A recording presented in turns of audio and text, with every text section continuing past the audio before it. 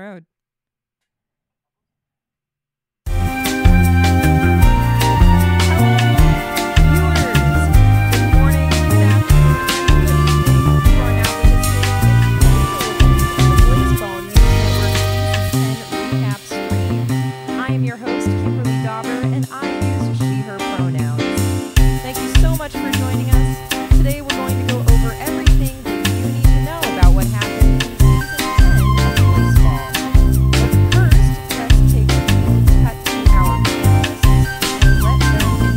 Themselves. Hey everyone, thank you so much for joining us. Good morning. Good morning, good afternoon, and good evening. This is recorded, so people are going to watch it just whenever. Let's go in order of longest name to shortest name to introduce ourselves. Please give us your name, your organization, and your pronouns. I think the longest name is Ace. Okay, well, I am Ace Analyst. I use he, him pronouns, and I am an intern/writer for Blaseball Prospectus. Thanks so much, Ace. I think Joey's next. Hi, my name's Joey T. Badger, the voice of the Boston Flowers, and I run the Sports Hub Blaseball streaming service. Fantastic. And he series. Thank you so much, Joey. Let's go with Mur. I'm Mur Lafferty. I'm a podcaster and author, but essentially I'm just a Blaseball enthusiast that likes to talk about it a lot. All right. Thanks so much for coming on, Mur. And then I think the last panelist with the shortest name is probably going to be Jay. I am Jay. I am the representative for the Canada Moist Talkers, also the co-founder of Blaseball Cares. Be sure to check them out at blaseballcares.com for all your Blaseball merchandise needs. All right. Thank you so much for joining us today, panelists, viewers. We've also got one more special guest with us on the show, and that would be my roommate, Priya. Priya, can you introduce yourself and let us know why you're hanging out? Yeah, sure. Hi, I'm Priya. I use she, her. And I am joining to learn more about Blaseball because I don't know all that much, and it should be fun to hear and react to all of this exciting Blaseball content. All right. Thank you so much, all of you, for coming. Viewers, on the show today, we're going to recap Season 10 of Blaseball. Let's start with what happened during Season 10. So there were a couple of big events that I have picked out that I think we should talk about. But if you all panelists have anything else you want us to get to, and sorry about the jittery screens, it's a feature of Macs. Panelists, if you have anything that you would like to add in, feel free to just shout them out. But for now, let's start with the effects of the weather decrees and the fifth base that we got this season. Jay, do you want to tell us what happened with the weather decrees this season and fifth base? Yeah, looks like a lot of the weather types got kind of shuffled around and a bit more intense, especially Blood Drain. There was Gurgies left and right the entire season. mostly defensive abilities. Our own Beans McBlace got, I think, is now a 6-star defensive player. Oh my Richardson gosh. Games from the Shoe Thieves is now like 8 stars. It's ridiculous. Wow, that's a lot. Yeah, but that was the one. Speaking of thieving. The one that I noticed the most was the Blood Drain. I didn't really see any effects as far as eclipses or bird weather, but the main one was the Blood Drain, and the fifth base really messed with a lot of the teams. Just having an extra base there, having to overcome that extra hurdle to get runners to score, it hurt a lot of teams. Yeah. Boy, do I have some thoughts about the fifth base. Oh, let's hear them. Do tell. Oh my goodness. Covering some of the Flowers game. Flowers, not the most offensively explosive team. It's sometimes hard to get on base, and boy, are they thirsty for bases. Having an extra base really stifled the Flowers offense this year, and a lot of teams as well. And I really gave the Wild High such an advantage, having to run a whole extra base. And also, The way it's set up, it's like a little heart where people have to run around the bases, and going from fourth to home is like double the amount of distance from going from one base to another. It was bonkers, and I think it really helped a lot of teams who had a lot of power hitting, because those home runs meant a lot more scoring and a lot more victories. Yeah, it was a lot harder to get around the bases this season, especially given that the actual fifth base is literally further away from home plate. You literally had to run further to get back. Oh my gosh. One of the other things that happened this season was that there were some icons that appeared on the Idol leaderboard. Does anyone recall exactly what happened with those? They kind of appeared and then went away. Yes, No, they never went away. Oh, they didn't go away? Yeah, Did they? they went away, I believe, after game 99, and the players that were in that spot got like that certain power up. So like if the birds icon, they got like affinity for crows, to where they would perform better in bird weather, and it kind of worked out in all of our favors that we got players that were on the null team to get most of those blessings, as it helped us in the final boss battle at the end of the season.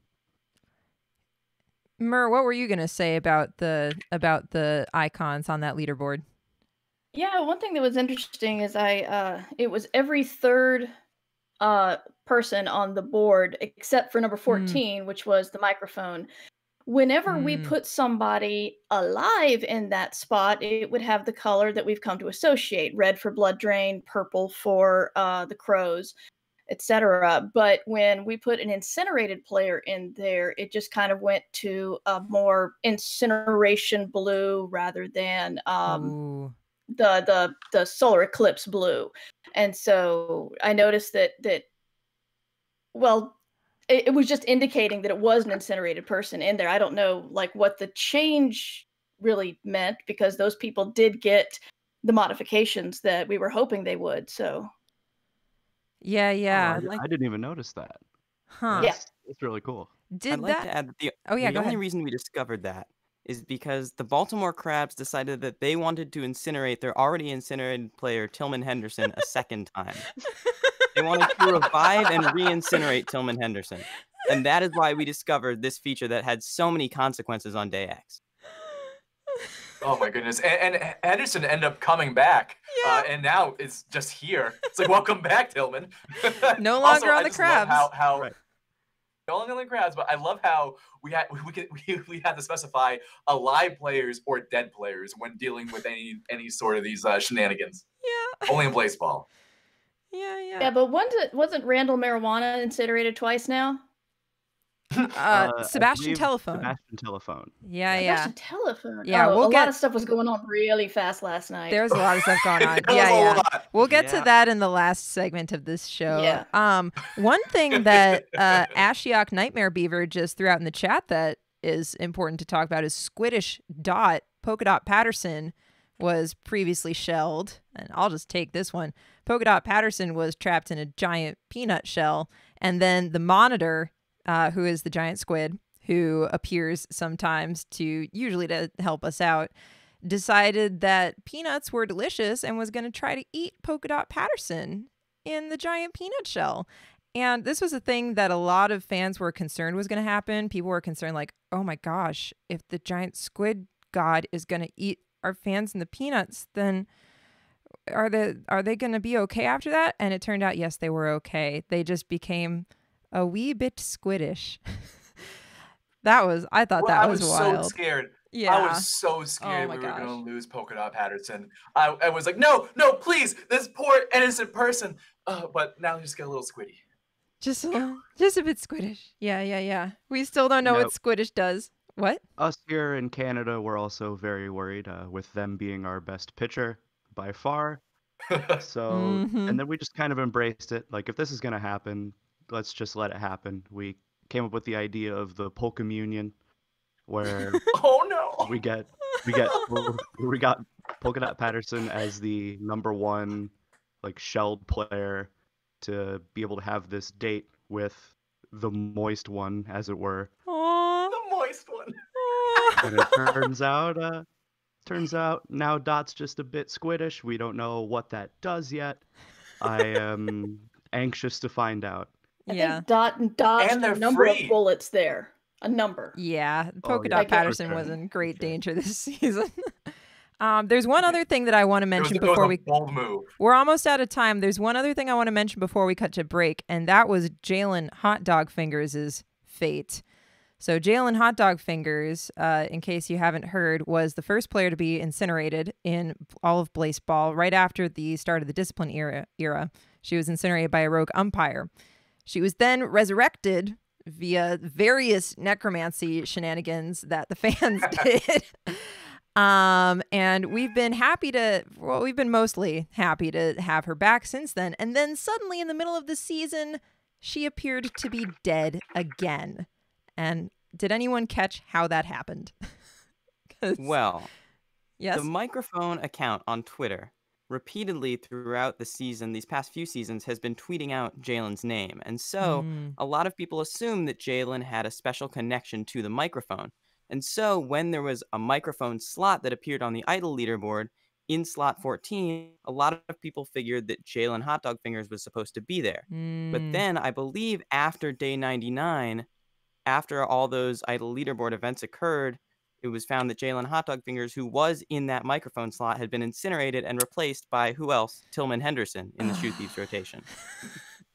I can't believe that happened. Which is poetic. It's course. it's perfection. It's perfect Blaseball. All right. Well, Priya, I wish I had time to ask you whether you're hopelessly confused about anything we've said, but we're out of time for this segment. So thank you so much, panelists. Blaseball fans, don't go away. When we return, we're going to go over what happened in the Blaseball postseason in Season 10. Thanks so much for tuning in. We'll be right back after this short break. Hi, I'm Kimberly Dauber, a Blaseball in the sky with a microphone. If you love Blaseball and you love podcasts, you should be listening to my podcast, Take Me Out to the Ball Game. Take Me Out to the Ball Game is your friendly neighborhood Blaseball podcast. I started it because there are always so many amazing things happening in the Blaseball community, and I want to talk to all the people doing them. On the show, you can learn about Blaseball Cares, participate in a memorial for Kiki Familia, hear about the origins of the Snacrifice, and more.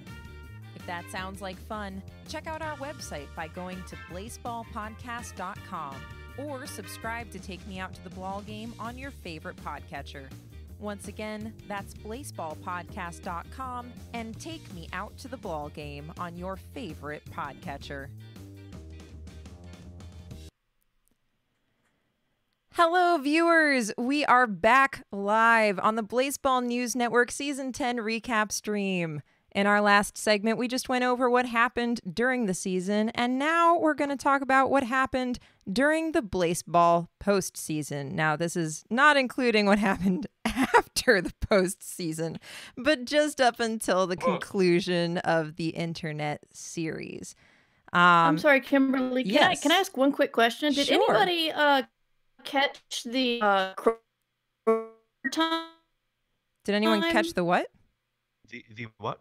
Crover, I believe it was called Crover time. Crover time. There was a bug found when somebody was, I can't remember which game it was, but somebody was scared off by crows and out, but it was the third out, and the game was not designed for that third out by crows to be the third out, so they kept playing. Oh. And it wasn't until someone tried to steal a base that the 17 out inning. They got 17 outs before someone tried to steal a base, got out, and for some reason that triggered it. And I think that is what pushed the playoffs 1 hour later, because everything. I thought it was this season. It was, yeah. Looking at Blaseball Wiki, it was season Well, then 9 in the first day. Seriously. Lovers and Jazz Hands. Well, I'm very sorry. I read about it this season. I thought it happened somewhere near the 10th. Sorry. That's okay. It's still amazing. Yeah, it's it's still still crazy. Yeah, I and mean- so Blaseballian. Yeah. Yes. It's so completely wild. Okay. Yeah. Crover time. Oh my gosh. Oh, this season there was an entirely different bug. Tell us what Yes. the other bug was, and we'll talk about it. Okay, so I believe that this season started off with some wild card games. Ace Analyst, do you want to take these? What happened in the wild cards this season? Well, the two wildcard teams that were picked were the Hellmouth Sunbeams, who were the first team to reach party time this season. Oh, Same wow. thing happened last season with the Fridays. But this season, the Sunbeams emerged victorious in the wildcard game series. And in the Mild League, the New York Millennials, who started off really poorly but surged at the end of the season and ended up with a pretty close to 500 record, also beat and swept the Philly Pies in another wildcard up. So both of the wildcard teams, for the very first time, have reached the actual Saturday postseason. Wow, that's pretty cool. How long have we even had this wild card system? This is only the second season. It started in season 9, and both of the wildcard teams were promptly pushed out of the postseason. So this was a really exciting prospect for the entire Blaseball world. Yes, the Mills clawed their way into the playoffs. Congratulations, New York Millennials, by the way. And congratulations to, oh no, I'm going to embarrass myself. What was the other team? Sunbeams, right? Sunbeams. Sunbeams. Yes. Congratulations to both the Mills and the Sunbeams for getting in there. The Mills can have claws if they want to. Priya, have we said anything that is absolutely incomprehensible thus far that you would like for us to clarify? Yeah, any little thing. Honestly, one of the first things you said, which was the 5th base. First of all, I'm confused. Why is it called a base and not a blaze? This is Blaseball. Oh, great question. That is a great question. I don't think we know. Does anybody have an answer? I believe I the do have answer a is theory. I don't know. I have a theory that Blaseball is a portmanteau of the bases that you run and blood. So it's blood with the bases in a ball that's there. But that's just me. That does make sense. Oh, interesting. The L stands for blood with a capital L. Thanks, Forsythia. L Tiger. Okay, does that answer that question, Priya?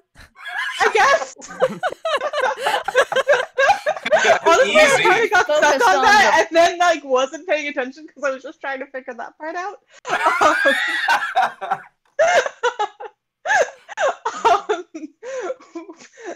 There was a lot that happened. Jalen Hot Dog Fingers also, I think, Kim, you mentioned that she was in charge, or the head of the Blaseball Union.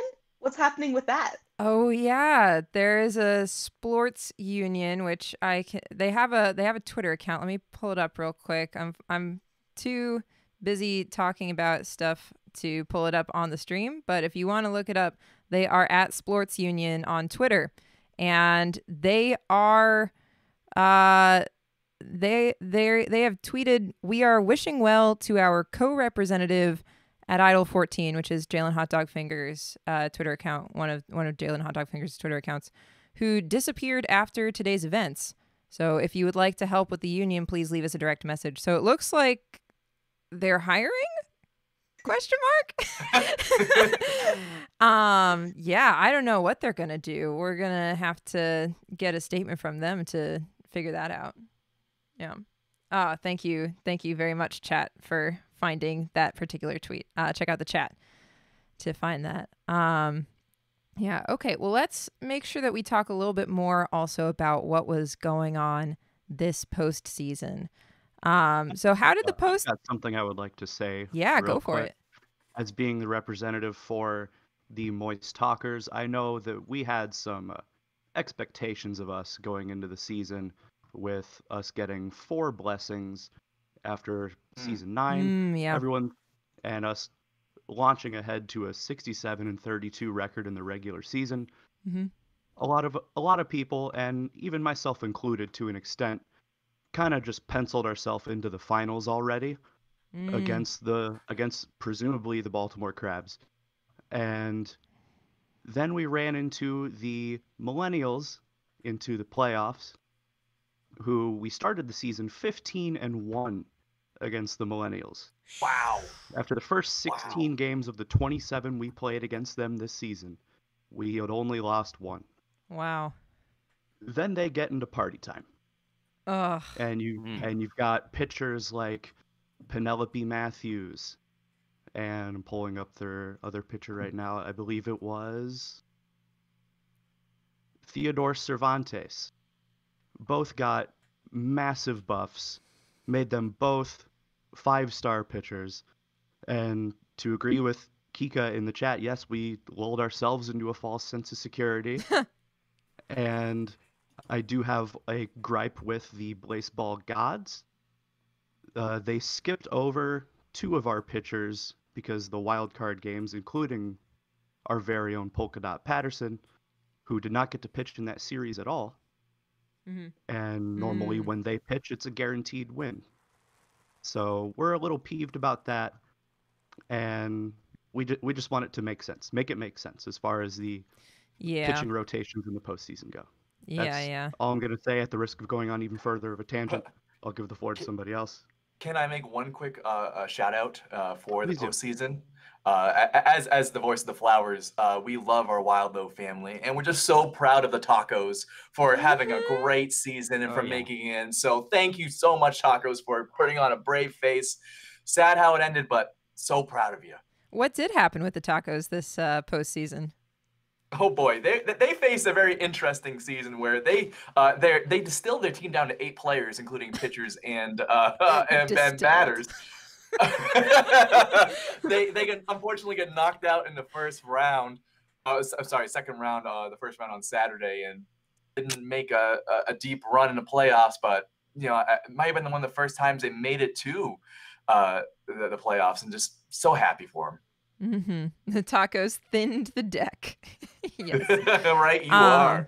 By the way, I'm just going to check in with our panelists. I think we're going to run overtime with the show today since we got a little bit of a late start. Is it all right if we go till 2:40 instead of 2:30? Is that all right? Sounds good to me. Sure. All right. Fine. And if you gotta drop off, then you gotta drop off, and that's all right.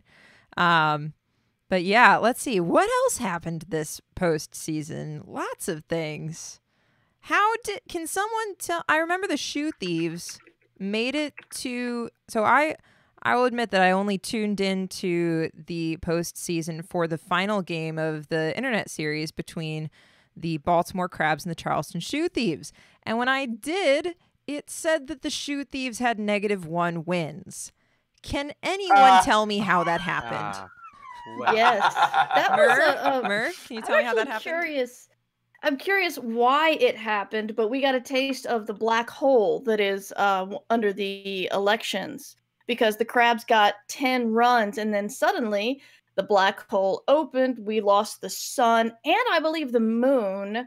They lost all of their runs. The Shoe Thieves lost a game, which put them into -1, and then the Sun 2 came back, so we're all okay there. And then I've heard different things about this, and I didn't know the Shoe Thieves record in the first place, but someone said that they lost a win they heard the Crabs lost a loss somewhere, but since they hadn't lost anything in that series, it didn't show. But I wasn't sure if that actually happened or not. But what we do know is that they lost all their runs. So, it was the top of the 9th, and suddenly it was a 0-0 ball game. But the Shoe Thieves were going to the Shoe Thieves would have had to win 4 in a row to beat the Crabs after that. Oh, I see. So the Crabs were just crushing the Shoe Thieves, and then absolutely. a black hole opened. Black hole. And the team got a negative run. Wow. Which is why it's like a 1-0 game does not nearly indicate how exciting it was at all. Yeah, and casting that game, it was just suddenly we're in extra innings after the Crabs just dominated. The poor Shoe Thieves couldn't even put anything on the board.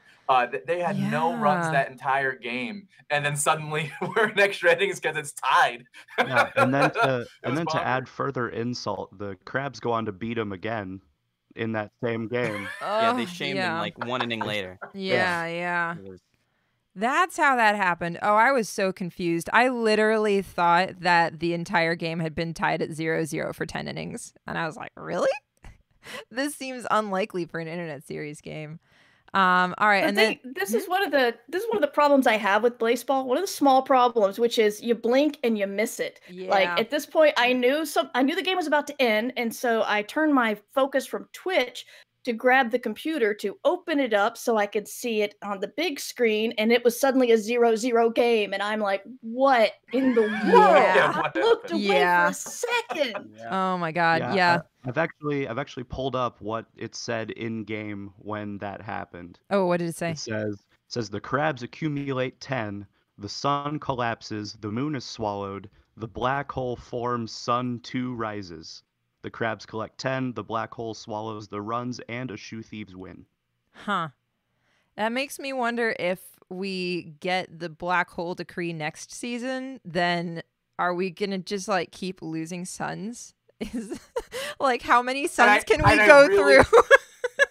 I really hope that they run up a counter and it says like, all right, sun 49 has been a black hole. Sun 50 appears. Oh, I can't wait Yeah. to see I that. If really this want to is see the that. multiverse thing, you realize there's somebody out there without a sun now. Yeah. We just took Oh, man. another existence's sun because the crabs got 10 runs. That's kind of sad. Yeah. So Okay. we're like Yep. we're the Blaseball sun thieves.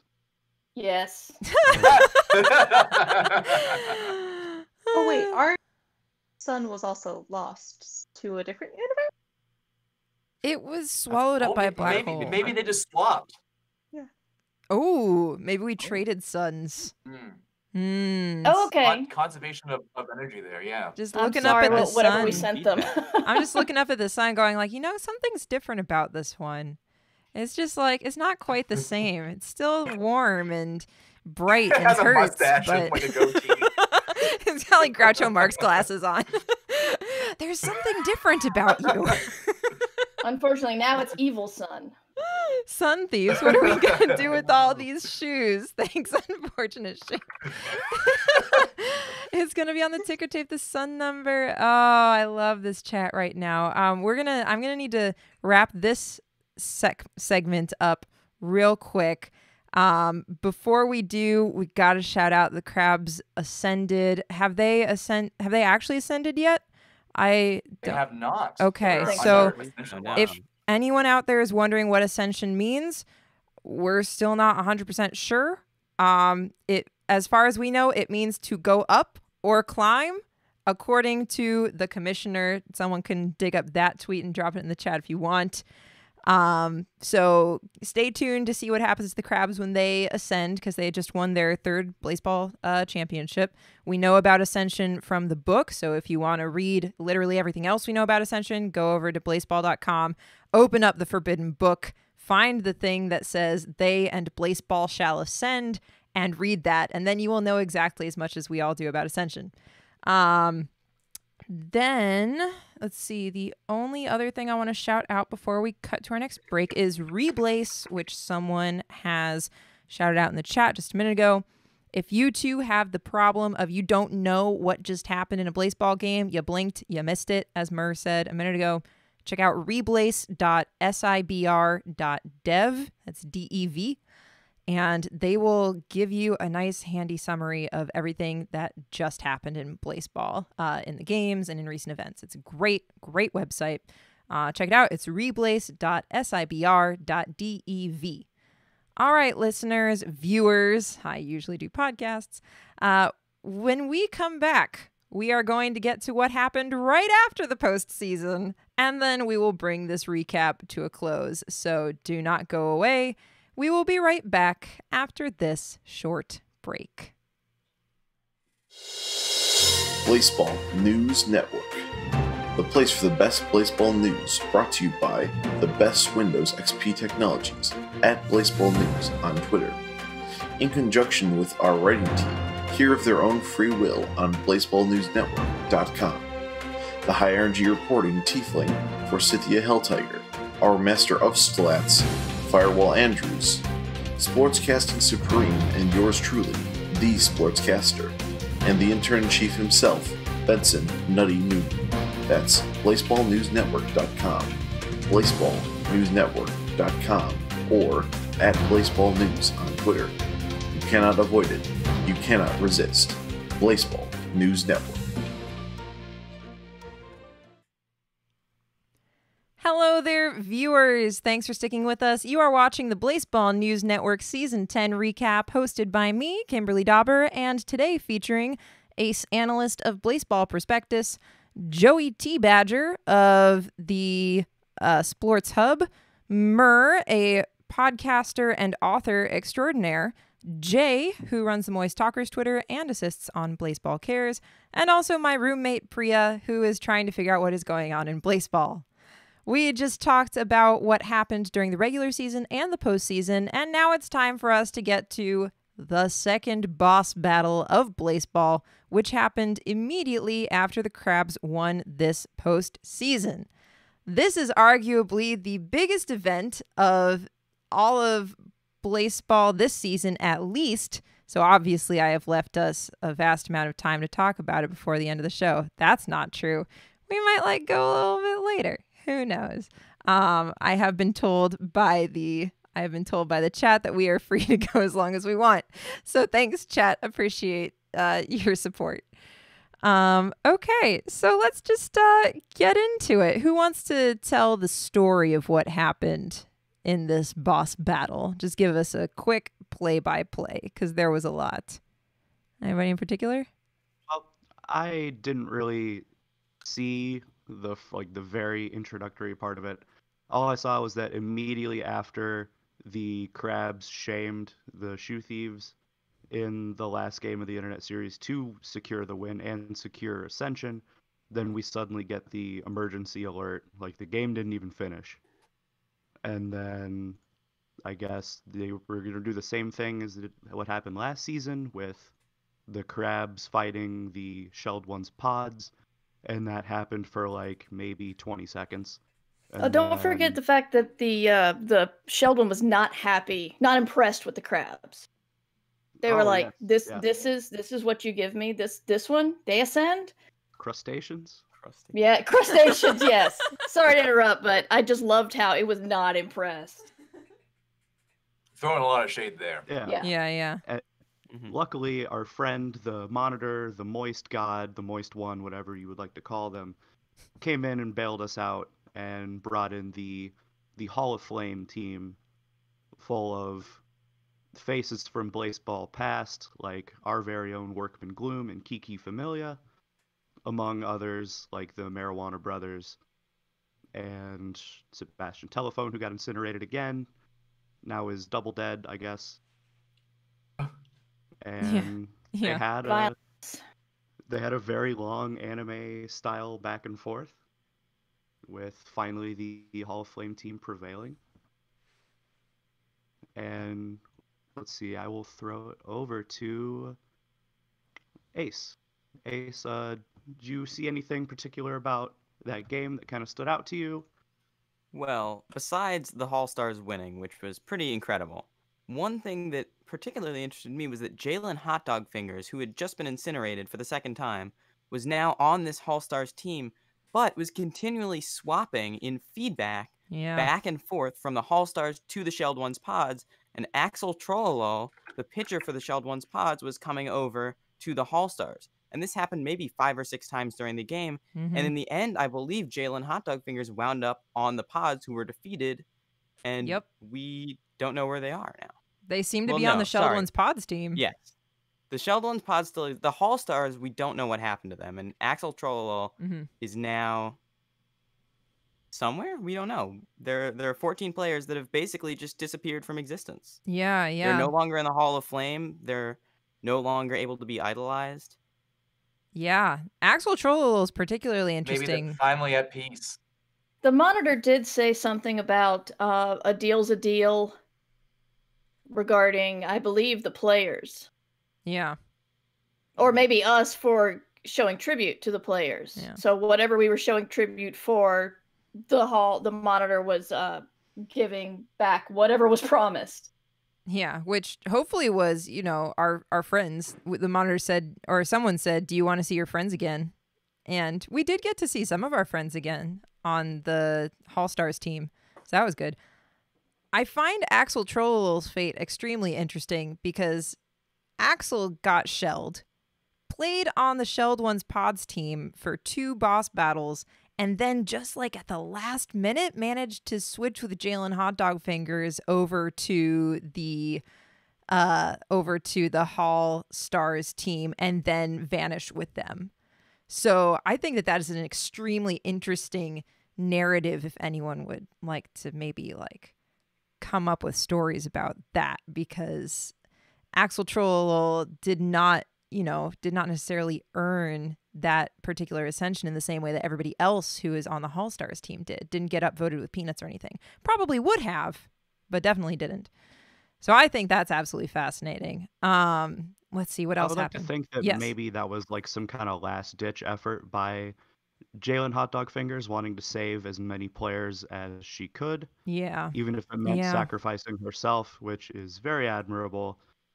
So great job to former Moist Talker Jalen Hot Dog Fingers for that amazing act of selflessness.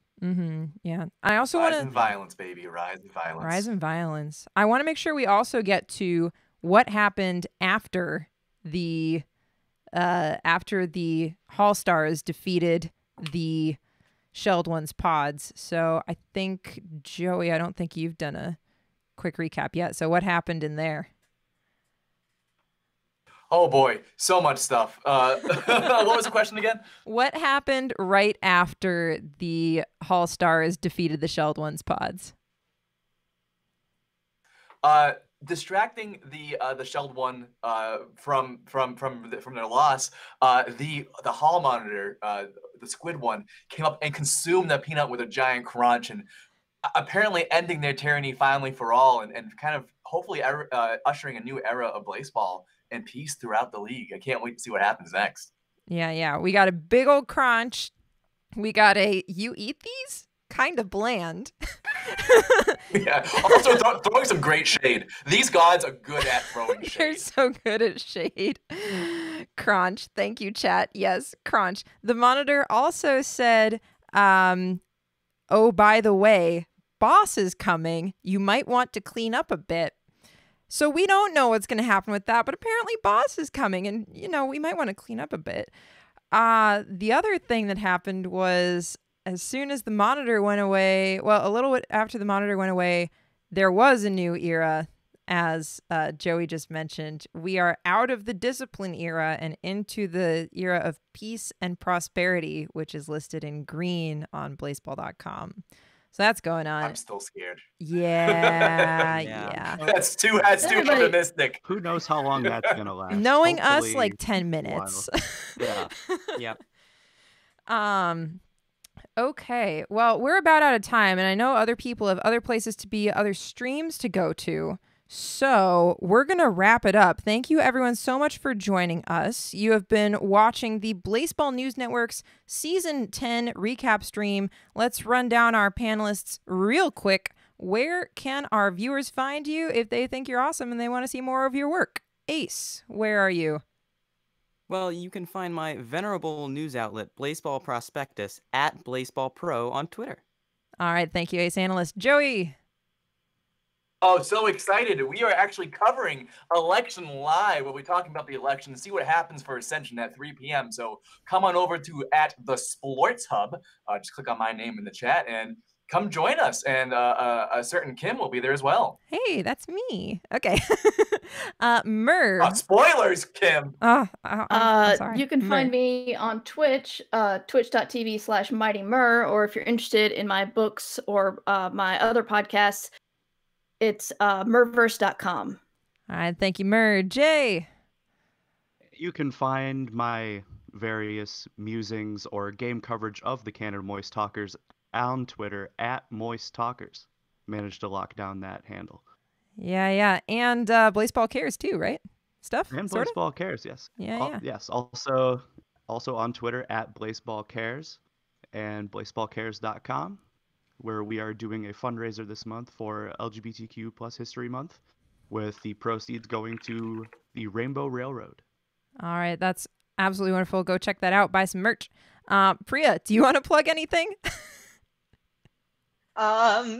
You should listen to my roommate Kim's podcast. Oh, I can take that Nicely one. done. Thanks, Priya. That wasn't planned at all. What a Wow. plug! Oh, Wow. wow. Speaking Amazing of job. speaking of which, my name's What a Kimberly great way. Dauber.